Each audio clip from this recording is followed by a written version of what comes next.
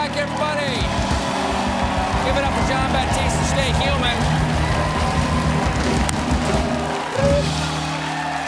John, John, I'm very excited. Yes. Happy Wednesday, by the way. I hope you have a happy Thanksgiving. Yes, and you too. And I'm very excited. The wonderful, incredibly talented actress Rosamund Pike is here tonight. Yes. And not only that, but my dear friend Sir Peter Jackson is here tonight to talk about the Beatles documentary. Yeah, Get Back. Extraordinary Get footage. Back. We talked about it last week. Y'all, please check it out.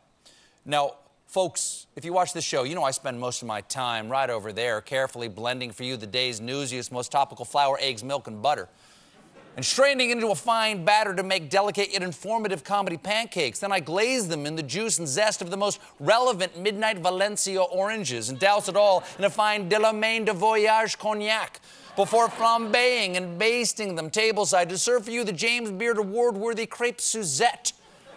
That is my nightly monologue, but sometimes, just sometimes, folks, I wake up in the baggage hold of Greyhound bus that's being hoisted by the scrapyard claw toward the burn pit, escape to a nearby abandoned price chopper where I scrounge for old bread scraps, busted open bags of star fruit candies, and expired eggs, chuck it all on a dirty hubcap and slap it over a tire fire before using the legs of a strained pair of sweatpants and as oven mitts to extract and serve the demented transient's pound cake of news that is my segment. Meanwhile, it's like poetry, man. It's like a tone poem.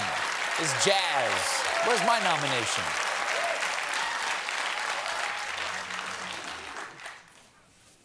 Meanwhile, here in New York City, a statue of Thomas Jefferson was removed from City Hall after 187 years.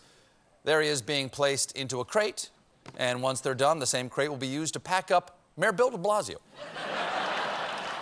Historians agree that, of course, Jefferson should be remembered, but he needs to be contextualized. Moving the statue doesn't mean New Yorkers will forget who Thomas Jefferson was, but some of them might learn from the controversy that the man who wrote "All men are created equal" owned over 600 of his fellow humans. A professor at John Jay College of Criminal Justice said, "Yes, we have to be careful we don't blindly honor men who own slaves. Now, if you'll excuse me, I've got to go back to teaching my courses at John Jay College." He what?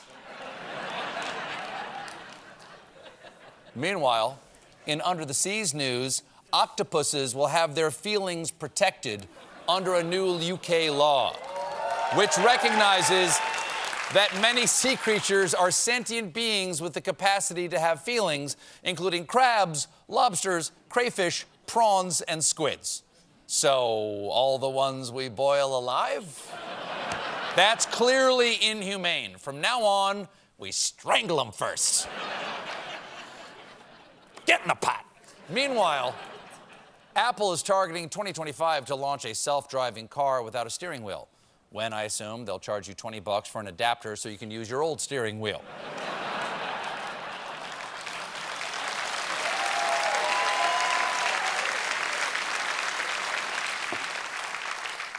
Meanwhile, a woman in Michigan is going to prison after she decided she wanted her husband dead, so she tried to hire an assassin online at rentahitman.com.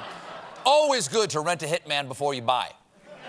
It's less maintenance, and you still have that new hitman smell. Unfortunately for the wannabe widow, rentahitman.com is a fake website run by Bob Innes, a 54-year-old man who forwards any serious inquiries to law enforcement and who uses the fake hitman name Guido Fanelli. Little on the nose with the cultural stereotype there, Bob. I'm surprised the website didn't have a little pizza chef with a gun. I'ma make the murder sauce so good. We'll be right back with Rosamund Pike.